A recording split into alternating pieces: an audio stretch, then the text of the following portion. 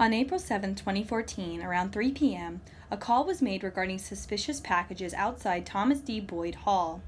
Employees working in the hall were evacuated in fear of a possible explosive device. Shortly before 3 o'clock, our office got a call and somebody was reporting there was a possible suspicious package outside of Thomas Boyd Hall.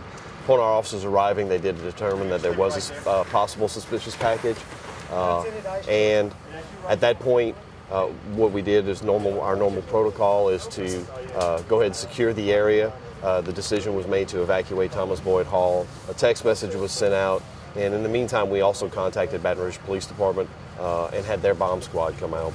We work with them frequently. It's interagency cooperation, and they definitely are a specialized unit that can deal with these types of situations. I would have to defer to Baton Rouge Police Department, but my understanding is at this point, while they couldn't necessarily determine if it was anything harmful that was in the package, they did elect to go on the side of caution and control detonate the package to ensure for everybody's public safety. Baton Rouge police spokesman identified the box's contents as coffee and not explosives. However, police are still investigating the incident. We're going to be fully investigating the incident and trying to determine what happened and who was responsible for it.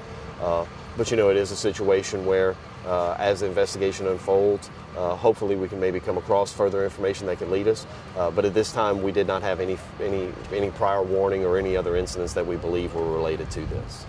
Just like I said before, any other incident that we have, any other type of crime that happens on campus, there are multiple variables and factors that could come into play.